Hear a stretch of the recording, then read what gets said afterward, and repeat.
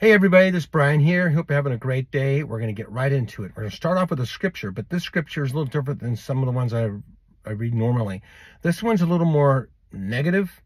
It's a little more, and the reason I'm starting off with the scripture, it's going to set the stage for two articles I'm going to read. And so I'm going to get into the scripture right now, okay? And then we'll finish with another scripture at the end of it, like we always do. So here we go, 2 Timothy chapter 3, starting at verse 1. But realize this, in the last days, that difficult times will come, for men will be lovers of self, lovers of money, boastful, arrogant, revilers, disobedient to parents, ungrateful, unholy, unloving, irreconcilable, malicious, gossips, without self-control, brutal, haters of good, treacherous, reckless, conceited, lovers of pleasure rather than lovers of God, holding to a form of godliness, although they have denied his power. Avoid such men as these. Boy, that's a list. You don't want to be on that list. This is a description of people living in the last days. Now you have to ask yourself the question, are we in the last days? Well, you guys already know the answer to that. Yes, we are. And this is the behavior of people who don't know the Lord in the last days. Do we see these things? Oh man, do we? Every day, all around us, on television and around us. Maybe even living with people in your own home that's like this. But it says in the very beginning, it says, but realize this. Like, hey, you're in the last days. When you're reading it, we are in the last days. Difficult times will come. Do you think? For men will be lovers of self, lovers of money, boastful, arrogant. And it goes down and it gets even worse. Disobedient to parents. That's off the charts. You know, here in SoCal, Southern California, a few months ago, they had 1,000 teenagers raid one of the malls. Just show up. They got together on Facebook or something, on social media, organized, and just came to the mall. Delamo Fashion Center is the name of the mall. At the time it was built, it was one of the largest malls in America. The mall's a mile long, and it's 2 stories, and they've added on to it. But now I think it's in the top 10 of the largest malls in America. And 1,000 kids just showed up and ravaged the mall, rioted, but only one person got arrested. LA County, okay? Well, they shut that down. The owners of the mall put some restrictions in there, which has helped. But it's happening all over the country. Smash and grab. I mean, Santa Monica, which is on the coast, Southern California, it was 2 or 3 years ago, they had the riots. And there's a place there, I can't remember the name of it. It was a bunch of shops, all high-ended shops. They just went down, I think over 80 shops went from one to the other, and just destroyed and robbed the shops, and nobody got arrested. When you take laws away and penalties for breaking the law and consequences, that's what you get. Ungodly, unholy, unloving, irreconcilable, malicious, gossip, without self-control, brutal, haters of good, treacherous, reckless, conceited, lovers of pleasure rather than lovers of God. This is a little different day. This is a little bit different podcast today, because I want to focus on this, because all of us are living around this. It's either in our homes, or it's at work, or it's in the cities close to us, neighbors. I'm going to go a little further here. So we're going to go to 2 articles here. Where did I put them? Oh yeah, here we go. I read this stuff. I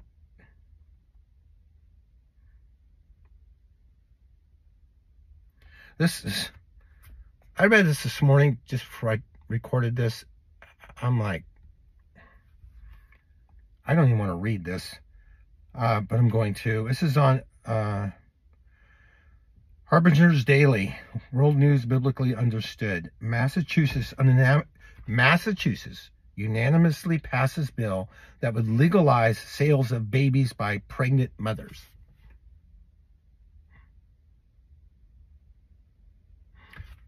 I'm going to read that one more time, okay? Massachusetts unanimously passes bill that would legalize sales of babies by pregnant mothers. If we hit the bottom, I think we've hit the bottom, and now we're with a shovel digging a little deeper. This is dark. Selling babies. Now, is this going to start a whole new black market now? Or not even a black market, it's legal. Parents are just women are going to start just getting pregnant so they can sell their babies and buy a car? I mean, babies are a commodity? That's how low human life is. That's how low Satan has brought human life. It's a commodity.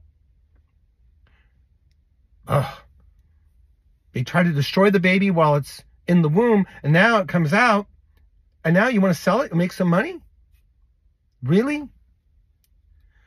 Don't you know God the Father is in heaven, and he sees what's going on? I got chills. You know why? If I can just get my words to even express the way I'm feeling right now. This makes me angry, actually. You can see, you probably have never seen me that way, but I am. This ticks me off. Babies?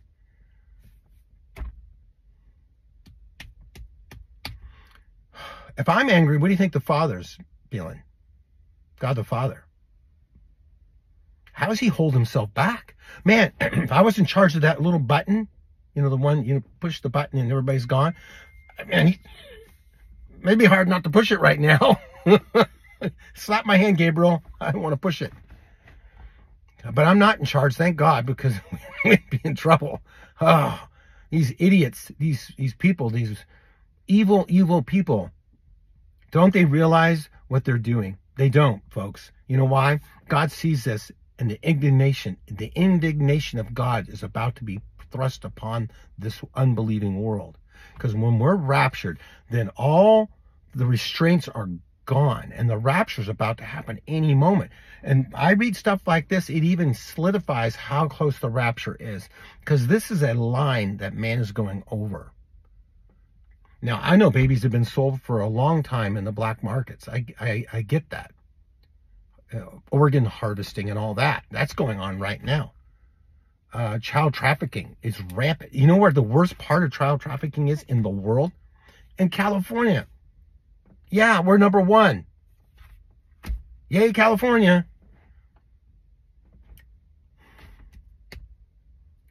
God, these people need to get saved. They need to get saved. Wow. Folks, you've been watching my videos for a while. You know I normally don't go down this road, but I saw this morning, and there's so much to talk about. But I have to talk about this. This is pure evil. The rapture's about to happen. Darkness is coming out of the woodwork, and it's not afraid to show its head. But you know what? Light is going to come from the heavens, and we're going to be transformed in the twinkling of an eye into a glorified body. We'll fly like Superman into the sky. We'll meet our Lord in the air, and that's what we'll always be with the Lord. I'm more convinced today than I was yesterday that it's right. We're right at the door, and I'm convinced every day that keeps going more and more. I read this stuff. Wow. These people do not realize the coals of judgment they're heaping upon themselves by doing this. And it was unanimously passed in Massachusetts. Everybody voted for it. I'll just read a little bit here. I passed this, the title. It's impossible to stress enough how much the abandoning of biblical authority and thus the absolute morality of the Christian worldview has impacted our society, hurting the most valuable, most vulnerable women and children. And a new bill that unanimously, keep that in mind, unanimously passed the Massachusetts House just highlights another layer of the brokenness that comes from leaving behind God's design for marriage, gender, and sexuality. Yes, he's right, 100% right. He couldn't have said it better. I should have just read the article. He's right. Okay.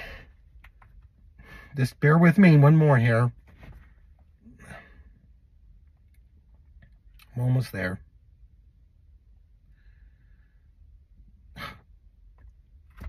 It's hard to read this stuff, you know, but we got to do it. We got to know what's going on. We got to warn people. We got to get people ready for the rapture, because the rapture is almost here. And that's what all myself and you guys are doing with your family and friends, and other watchers out there doing the same thing. Time is short. There's not much time. We're on the wall blowing the shofar because we're gathering the troops, because we're getting out of here really soon. Okay, this is on Chick. It's called Chick Publications. I don't think I've ever read off of this one. 5th graders now enlisted as homosexual groomers of kindergartners. Gosh. I might have to just stop the podcast because I don't know if I can go on. Oh my. I'm not laughing because it's funny. I'm laughing because this is just absurd. Okay. I'm going to read it one more time. Oh my goodness. How does God control himself? 5th graders now enlisted as homosexual groomers of kindergartners. It shows a picture of these little kids watching a little girl. I'm just going to show you the picture. Okay. I hope you can see this. You guys see that? That's... Oh my gosh. The new Kinder Buddy program in Southern California elementary school has caused an outrage. Parents to storm the school board meetings. One 5th grader came home upset that he had been paired as a mentor with a kindergartner student, and they had been asked to share their weird coloring book and video called My Shadow is Pink. When the parents checked out the video, he found it was a diabolically clever piece of homosexual propaganda designed to teach children cross-dressing and gender confusion. You can view the video here. I'll read a little more. I'm sorry. You can turn the video off if you want. I don't blame you. Using a child's shadow as a symbol of sexual identity, it is designed to awaken the idea that he might really be a girl instead of a boy. At first, the character's grumpy-looking father frowns on the idea of cross-dressing, but ends up putting on a dress himself, validating the child's fantasy. Oh.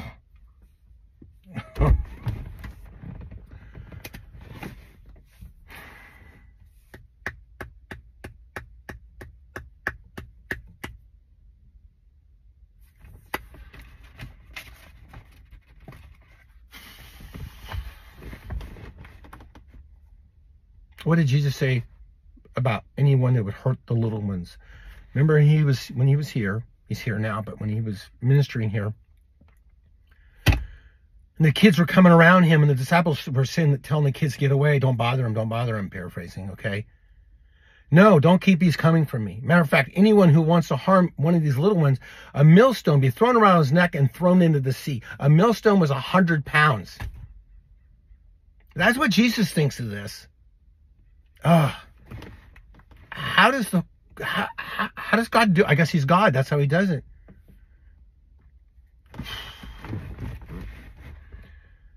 I'm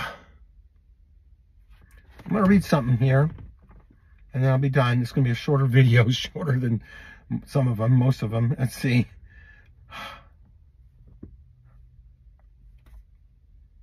We need to pray for our kids, don't we? All around the world, this is happening. It's not just California. Everywhere. In every country, every city, every county. We need to pray for our children and others. I'm going to read this.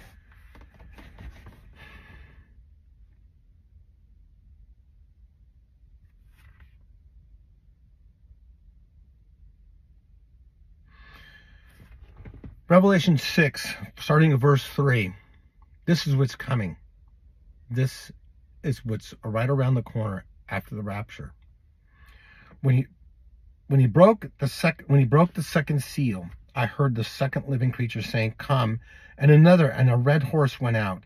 To him who sat on it was granted to take peace from the earth, and that men would slay one another with a great sword was given to him. A third seal. I just passed over the first one. It's about the Antichrist.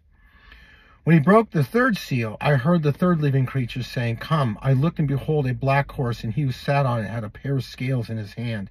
And he heard something like a voice in the center of the four living creatures saying, "A quart of wheat for a denarius, and 3 quarts of barley for a denarius, and do not damage the oil and the wine." That means it takes a month's wages to buy one meal. When the Lamb broke the fourth seal, I heard the voices of 4 living creatures saying, "Come," and I looked, and behold, an ashen horse, and he who sat on it, his name was Death, and Hades was following with him. Authority was given to them over 1/4 of the earth to kill with the sword, with the famine, with the pestilence, and with the wild beasts of the earth.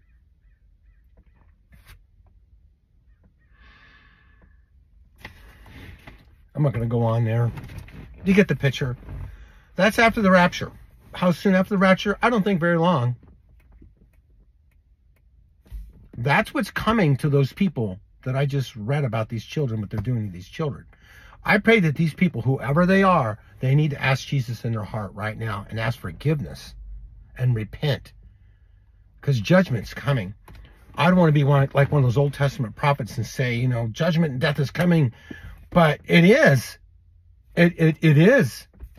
We're saved. You know Jesus in your heart. Death, burial, resurrection, the blood of Jesus paid for your sin on that cross. You ask him in your heart. You believe who he says he is and what he did for you. You're saved. If you don't do that, that's your future. And that's as good as it's going to get, because after that, you're going to be in hell.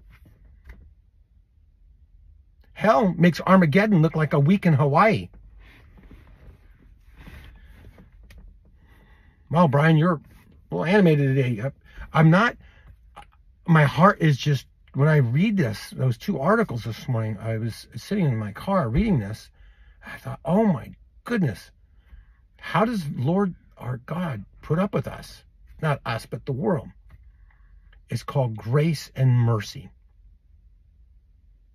We didn't deserve grace and mercy, but he's given it to us through his son Jesus Christ. I'm going to end on a better note, okay? Okay. I'm sorry if I'm a little animated, but wow. Are we in the last days? How can anyone deny we're in the last days when you read stuff like that? That's the next level. I'm going to end with this passage, because I want us to end on a good note here on what our future holds.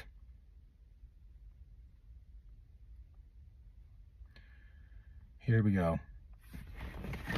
1 Corinthians 15, starting at verse 50. Now I say this, brethren, that flesh and blood cannot inherit the kingdom of God, nor does the perishable inherit the imperishable. Behold, I tell you a mystery. We shall not all sleep, but we shall all be changed in the moment, in the twinkling of an eye, at the last trumpet. For the trumpet will sound, and the dead will be raised imperishable, and we will be changed. For this perishable must put on the imperishable, and this mortal must put on immortality. But when this perishable have put on the imperishable, and this mortal have put on immortality, then will come about the saying that is written, Death is swallowed up in victory. O death, where is your victory? O death, where is your sting? The sting of death is sin, and the power of sin is the law. But thanks be to God who gives us the victory through our Lord Jesus Christ. Therefore, my beloved brethren, be steadfast, immovable, always abounding in the work of the Lord, knowing that your toil is not in vain in the Lord. That passage is about to be fulfilled any moment. Any moment. The trumpet's going to blast. 1 Thessalonians chapter 4, starting at verse 13. The voice of the archangel, the voice of God, the trumpet, the dead in Christ will rise, will be changed. All this, and what I just read here, your mortal body is going to be immortality. The perishable, it means, you know what perishable is. It just wears out. This body is wearing out. All of us, I don't know who you are, wherever you are, but I can tell you, your body's wearing out. You're going older every day. It's just the way it is. But soon, like any moment, you won't have to worry about that. That will not be an issue ever again. Isn't that awesome? That's awesome. And all this evil and the passages I just read in the beginning about lovers of self, haters of God, revilers, disobedient to parents. 2 Timothy, I think chapter 2. Chapter 2, verse 3.